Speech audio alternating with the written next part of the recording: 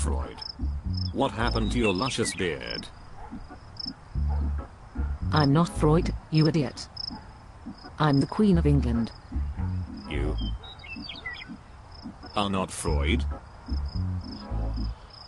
Good heavens, Einstein.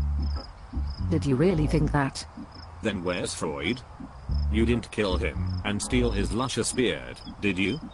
I'll fight to the death for it back.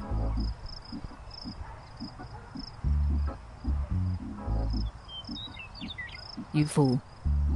My wig shall never fall into your scientifical-like hands.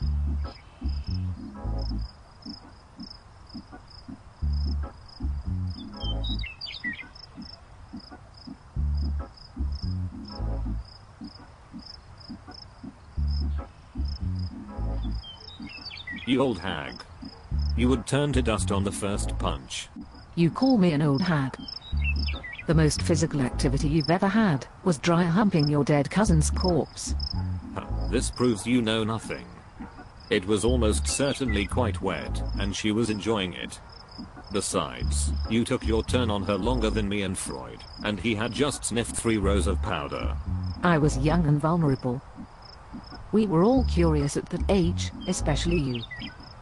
I remember that for a few months all you came home with were male transvestites with Down syndrome. They all had Crohn's disease, not Down syndrome. Their faces were merely contorted in pain from the withdrawal, after I stopped breastfeeding them with heroin. This is all beside the point. I think that it's only fair that I wear this luscious beard after your nuclear experiments made all my hair fall out. Fine. All I ask that is permission to periodically stroke it while masturbating. Very well then.